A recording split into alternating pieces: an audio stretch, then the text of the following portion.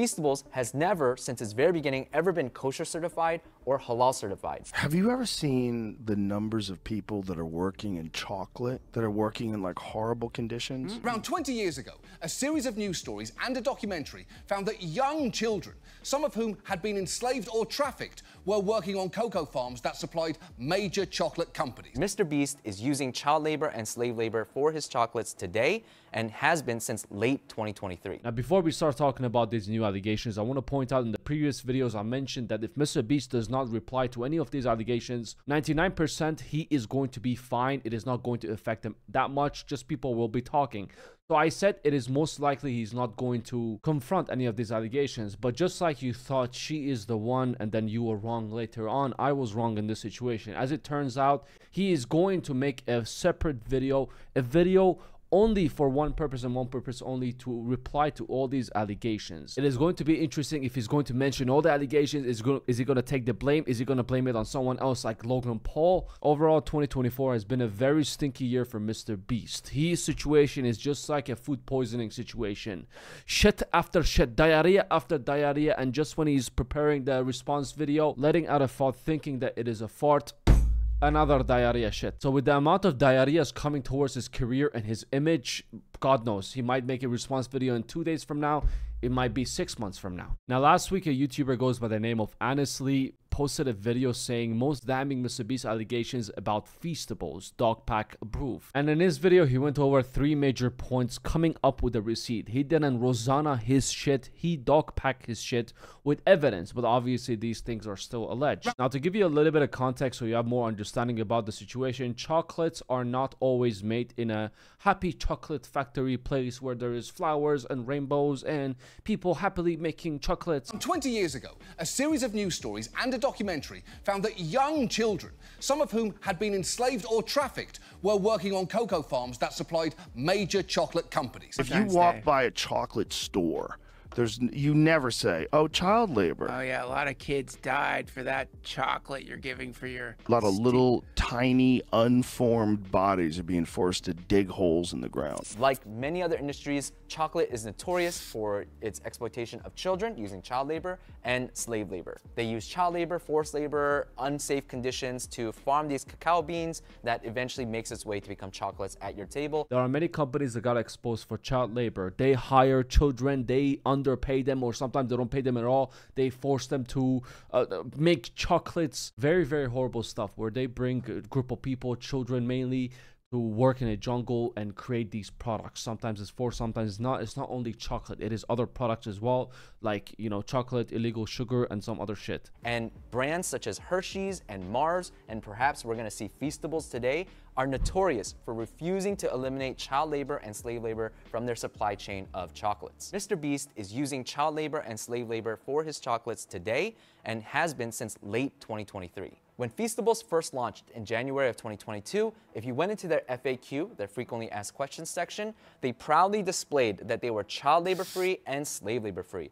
As a matter of fact, in April of 2023, they doubled down and they added to their list of main menu options this option that said we're slave free. And if you clicked it, it had an entire dedicated page talking about how they were free of slave labor and child labor. But just a few months later, in October of 2023, that main page item that said we're slave free, that was removed. In addition, in the frequently asked questions section, that stuff about being child labor free and slave labor free, that stuff also disappeared. Later in May of 2024, and even to this day, there's no mention whatsoever at all about any kind of ethical sourcing of ingredients. Now, this is probably your first time you're even hearing that MrBeast is saying that his chocolate is slave-free. And why do companies do this in the first place? Well, the obvious answer is they want to make money. You see Kit Kat saying, have a break, have a Kit Kat, I care about all my customers. No, they fucking don't. Less money they spend on making the chocolate, the more profit that is going to go inside their pocket. And for MrBeast to, you know, not say it behind their chocolate, only putting it in their website, which obviously no one fucking reads. And after a year, removing all of it as if nothing ever happened, going John Cena mode. Well, all this website information, it is John Cena mode because no one actually reads it. But the real question is, why did he decide to remove it? Was he 50-50 about it? Did he not know if it was actually true or not, the words coming out of his ass? Well, the answer to this question lies in this video. MrBeast's former manager, Reed, who is still sitting on the board of Feastables, he did a tour of the MrBeast chocolate factory in Peru. And that video isn't all that important except for the very end, where he thanks Machu Picchu Foods for the tour. Thanks to Machu Picchu Foods for having us. We literally got to see everything from how cocoa is created to how we create MrBeast bars. This tells us that Machu Picchu Foods is or was the manufacturer for Feastables. Now, Machu Picchu is also Rainforest Alliance certified, they're also kosher certified, and halal certified. But here's the thing, Feastables has never, since its very beginning, ever been kosher certified or halal certified. How is that possible when the manufacturer are both of those things? Now, you might be thinking maybe it's because Machu Picchu Foods does some of it and then someone adds stuff to the chocolate later. However, in that video with Reed, they actually show that Machu Picchu Foods, it seems like, takes it from cacao bean all the way to packaged candy. Why is it that the manufacturer says their chocolates are kosher and halal, but Feastables says it isn't? Well, I think this line from Reed has something to do with it. It's pretty wild. We have 4 chocolate lines going, and we can't meet demand. So we need way more chocolate lines. I think MrBeast knew all along that they would have to scale. And when they scaled, they were going to move away from Machu Picchu Foods. That means away from their halal certification, away from the kosher certification, away from the Rainforest Alliance certification. And that's why they chose to omit these things from their packaging. Because if one day it was kosher and halal and the next day it wasn't, then people might start to ask questions as to why. And when they ask questions as to why, they might also discover that, you know what else has been changed? The stuff about child labor free and slave labor free. Why would MrBeast do all this? The simple answer is money. I really look forward to see what MrBeast, how is he going to respond to all of this? My best two guesses is he's going to blame Chris for it. Since Chris is already cancelled, let all this damage fall on him, and he's going to put some money in Chris, and Chris is going to be, Mr. Ava is going to come out and be like, yes, it was me, I introduced it to MrBeast.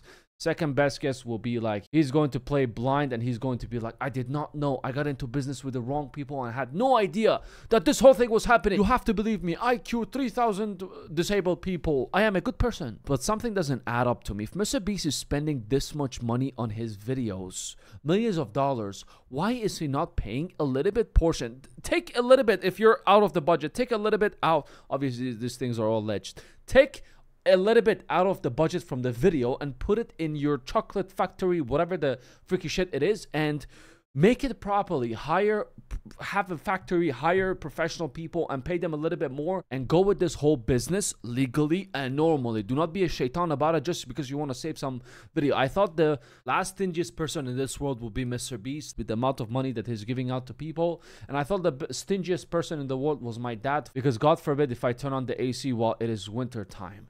But my dad goes out of the picture when MrBeast comes in. Jimmy takes a title away from my dad for being the stingiest person ever, if it is all true. Honestly, allegedly. Did I say allegedly? Because it is allegedly. But with the evidence that is being shown, we just have to see what MrBeast replies to all of it, and then we can take it from there. I think MrBeast knew the entire time, since the beginning of Feastables, that he was going to use child labor and slave labor for his chocolates, but he tried to trick us into thinking otherwise. When MrBeast first launched Feastables, it was in line with his brand. They were clearly trying to do things ethically.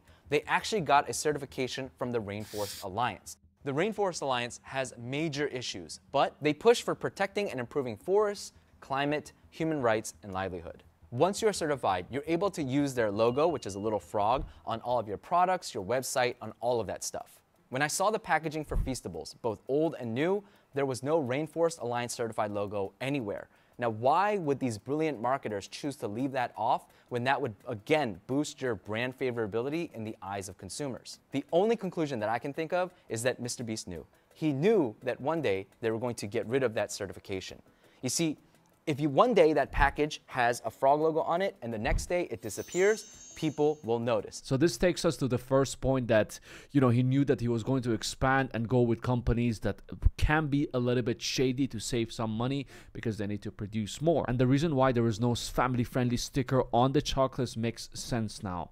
So it really starts to question things. Was MrBeast doing all this, saving the planet, saving the jungles, cleaning up the ocean out of the goodwill of his heart, or just to protect his image? It is very easy to be liked on TV or social media. You can watch your favorite actor being so good in a movie and you're gonna be like, oh my god, I love this. You don't love them, you love their character. I thought Amber Rose was a good person until I found out in real life she takes shits on Johnny Depp's bed. There was signs with MrBeast where we missed it, smiling with having no reaction in his eyes. But if this whole thing turns out to be true, again, I think nothing's going to happen to him because the majority of people just watch him for entertainment. They don't give a shit what he does and how his chocolate is made. This will forever be the biggest controversy on the internet. I believe this is even bigger than Andrew Tate. But unfortunately, 300-something million people are too many people. The only person who can give Jimmy a freak out session, have Jimmy go on a mental breakdown on the internet and expose himself, snitch on himself unlimitedly about everything that he did that was not mentioned even in these allegations, is if Cristiano passes him on his subscribers count. It is possible, but not for a very long time. Cristiano's at, I don't know, 30-40 million subscribers right now. MrBeast is still at 300-something million and growing. So we will have this conversation a year from now, and let's wait for MrBeast to have a response and see what he is going to respond to all the allegations. I feel like the month MrBeast responds, stay tuned. MrBeast's face is going to be all over my channel. He's done.